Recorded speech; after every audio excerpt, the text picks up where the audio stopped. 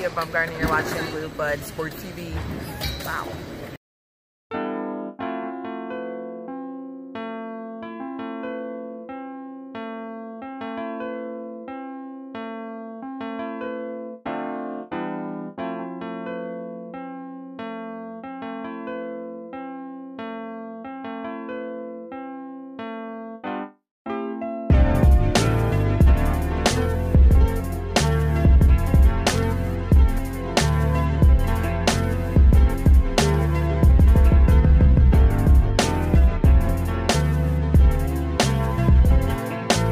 Good YouTube, it's your boy Blue Blood Sports TV, back at y'all with another one.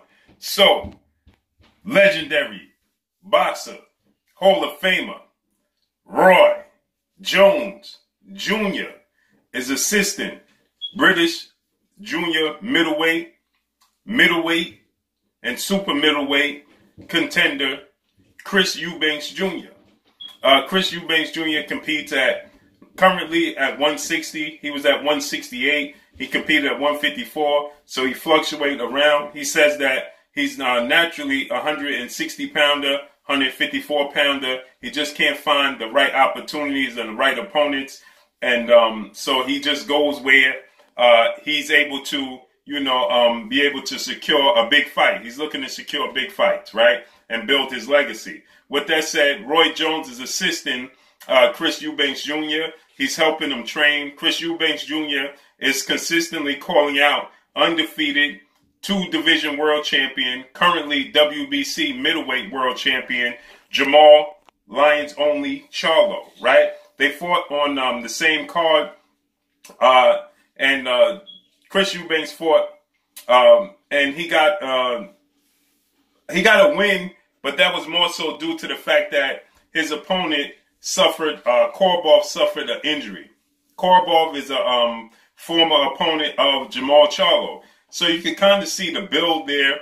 They wanted to test and see how he would do with a common opponent, right? And Korbov suffered an injury, so he got the victory due to Korbov suffering an injury and not being able to continue, which saw him become the interim world champion. So with that said, he was calling out prior to that. He was calling out Jermall Charlo. They had a situation where they couldn't even sit next to each other in the press build-up, the press conferences and things of that nature. They had to sit on the opposite sides, and he was calling Jermall Charlo out.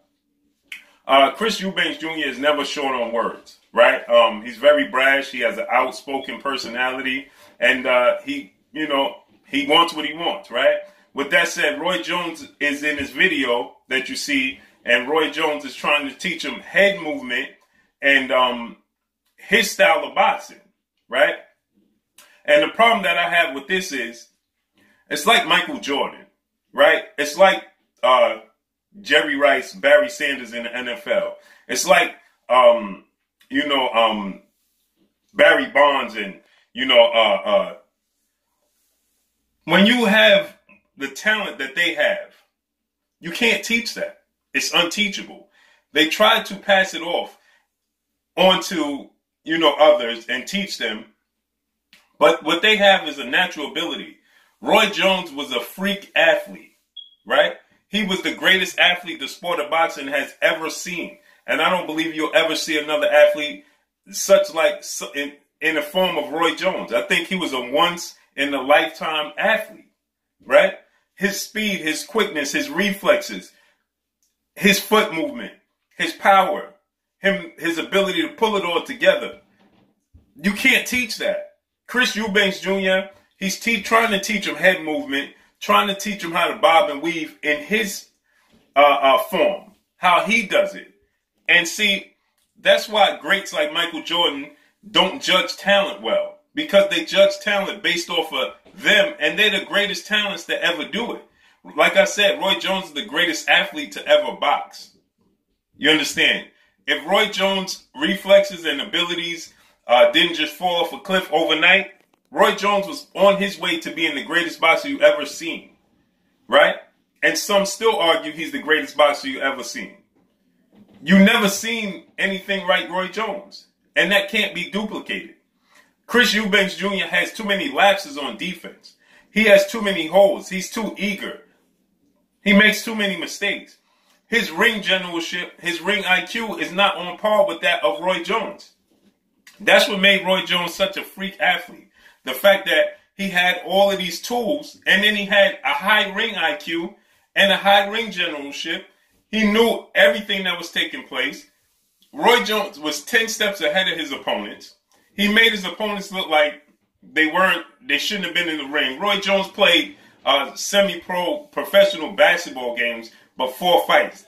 This the morning of fights, he had basketball games, professional semi-pro basketball games, and then he would go into fights. Roy Jones is a freak of nature, and that can't be taught.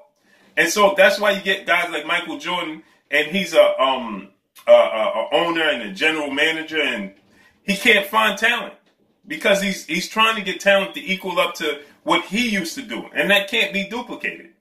Ironically enough, Michael Jordan, that documentary series, The Last Dance, he says, I'm trying to push my teammates to be on the level that I am.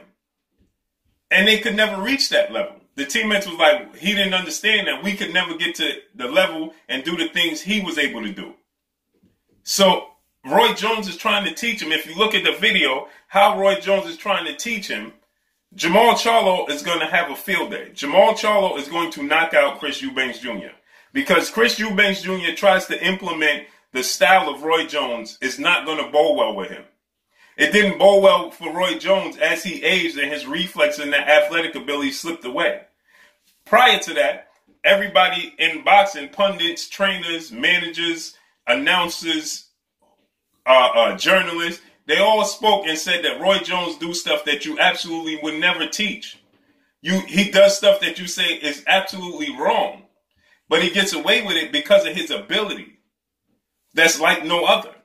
And so what he's trying to teach, Chris Eubanks can't emulate. And so Chris Eubanks you see the style in which Roy Jones is trying to teach Chris Eubanks Jr. to bob and weave under the rope, right? You know, up and under. But the manner he's trying to teach him in a dancing manner with rhythm, Chris Eubanks can't emulate that. He can't. This is not Rocky III. You remember when Carl Weathers, Apollo Creed's character, was trying to teach Sylvester Stallone, Rocky's character, how to bounce on his toes, teach him rhythm, and teach him how his style of fighting, and then miraculously at the end of a movie, he's able to emulate what Carl Weathers' character Apollo Creed was able to do. He was able to bounce on his toes and bob and weave and run like Apollo and swim like him and so on and so forth, right? That's just that, a movie.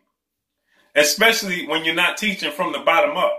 It's one thing if Roy Jones was teaching Chris Eubanks Jr. from when he was a child, or from birth, or from when he was 5, 6, 7, 8 years old. Not a grown man. He can't teach that. It can't be emulated. So trying to prepare him for Jermall Charlo with this style is only going to make it worse. I already thought that he was going to come up short against Jermall Charlo. I already thought he didn't stand much of a chance to beat Jermall Charlo, and I believe this just made it worse. Point blank and period.